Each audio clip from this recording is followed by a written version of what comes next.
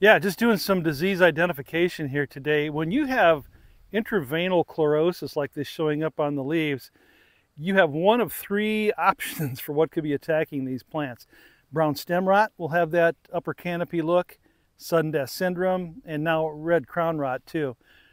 The only way to tell is not by the leaves, but to get down actually to the roots and lower stem. And so red crown rot, a bit early here to tell if that's working, will produce some reddish spores around the base of the stem. Brown stem rot, if you crack the stem open, that inner pith will be dark. Well, we don't have that going on here. But with sudden death syndrome, the outer core will look darkened, and that we do have going on here. So between the three, this could be some sudden death syndrome.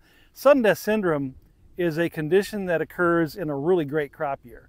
You've had a lot of moisture present, and it's just the crop is often going strong.